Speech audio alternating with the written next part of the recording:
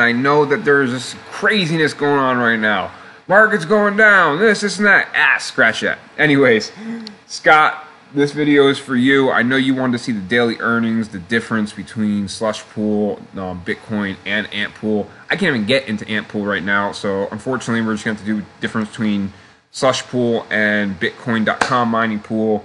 For you who don't know, I'm running 3 antminers on slush pool and 3 antminers on bitcoin.com mining pool and 3 antminers on ant pool mining pool to really see the difference and really grasp what is getting us the most money.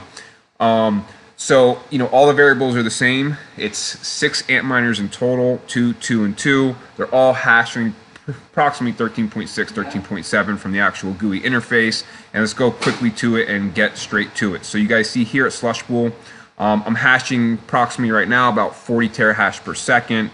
And if you look, my estimated daily reward is 0.006. Now guys, this constantly changes. Anybody who's mining knows that. But on the average, I'm staying about 0.005 to 0.06 with this 40 terahash per second. Look, it just dropped right now.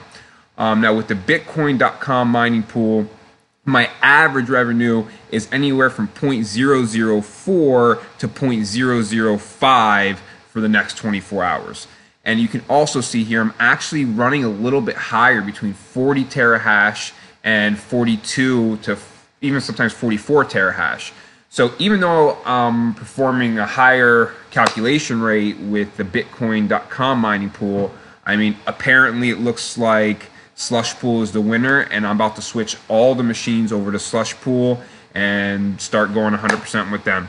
So in no way am I endorsing or telling you guys to go with one mining pool over the other. I'm just going through my trials and my errors, and I want to show you what's working best for me. All right, good luck, guys.